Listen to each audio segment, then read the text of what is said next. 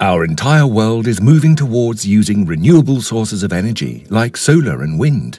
But unlike the more traditional energy sources such as coal and petroleum, we cannot control the amount of energy generated at will.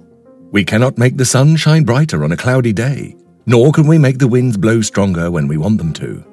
This makes it very important for us to be able to save this energy when it is abundantly available, so we can use it during the peak hours when it is most needed.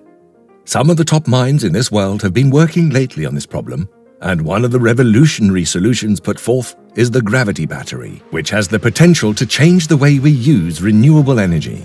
So what is this so-called gravity battery? How does it work? And how could it change our lives and the way we use energy? According to some energy experts, developing bigger lithium-ion batteries will be necessary for a future that is cleaner.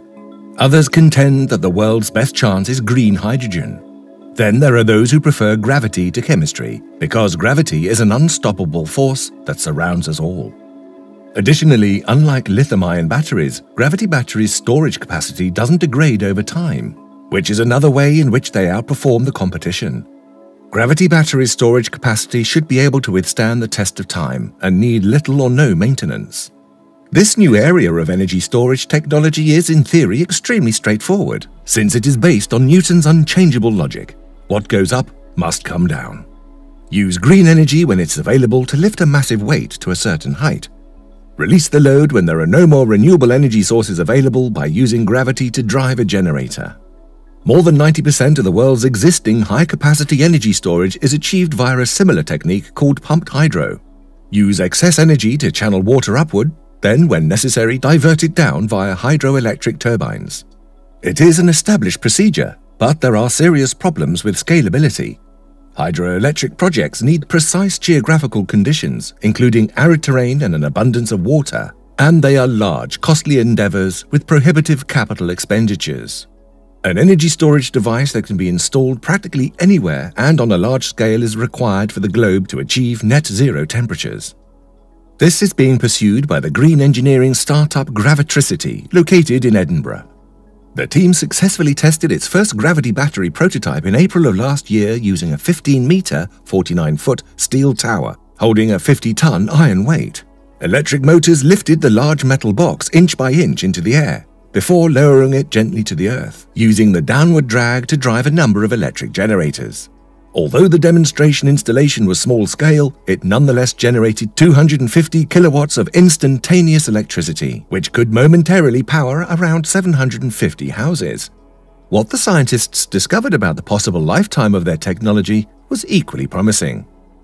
It was demonstrated that we can regulate the system to increase the lifespan of certain mechanical components, such as the lifting cable. Additionally, the system is built such that individual parts may be readily changed rather than having to replace the whole thing at some point in its lifespan. So there is definitely room for a lengthy operational life. The Gravitricity prototype aimed upwards, but the business is currently concentrating underground. The last year has seen engineers scouting for abandoned coal mines in Chile, South Africa, Eastern Europe, and Britain. Why construct buildings when we can harness the geology of the soil to support our weight? It seems a simple answer. Disused mine shafts that are deep enough to accommodate a full-size Gravitricity installation that will extend down at least 300 meters and potentially much deeper are scattered around the world. The idea of a new low-carbon economy that guarantees the lives of fossil fuel workers and their communities is known as a just transition, and Blair claims that there is political will to make it happen as well.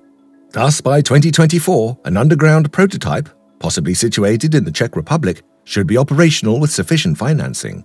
But first, a number of obstacles must be surmounted.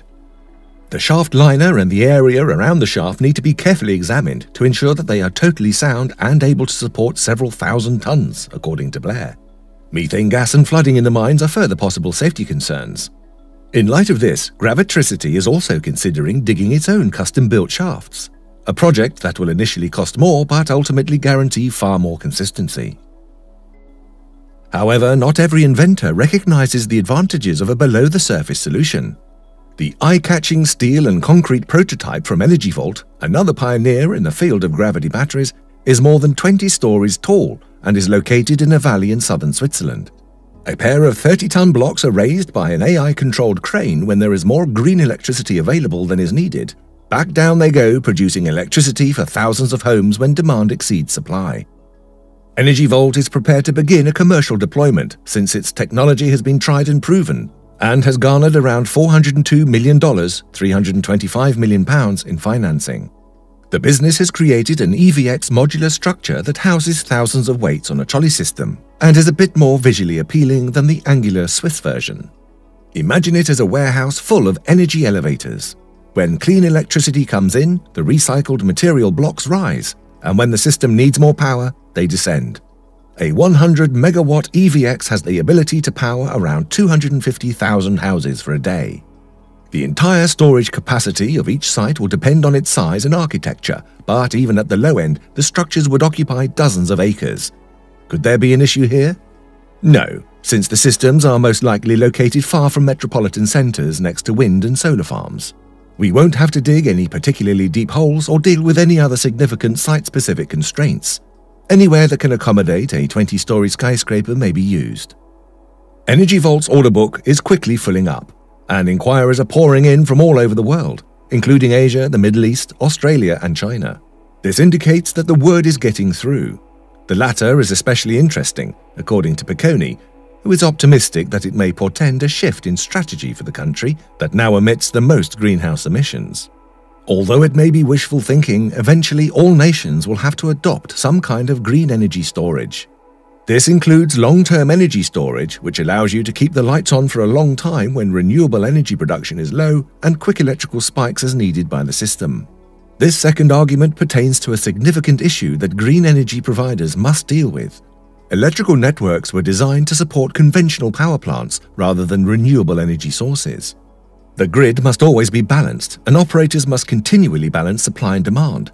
However, this may be challenging when using intermittent energy sources like wind or solar, which might experience rapid changes in output.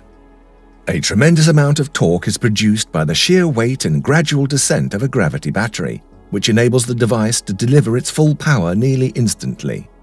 Due to its ability to smooth out second-by-second variations, the technology is especially good at preserving grid balance, which lowers the possibility of major infrastructure damage and blackouts. The amazing news is that gravity batteries are exactly what we need right now. They operate with current technology and cost nothing to develop and maintain. Let's stop turning off solar power plants and wind turbines because we can't consume or store the energy when it's created. Once we do that, we will no longer require the polluting power plants we presently use to handle peak demands, creating a cooler and greener planet. And who doesn't want to be cool? Hope you enjoyed this video, and we will see you in the next one.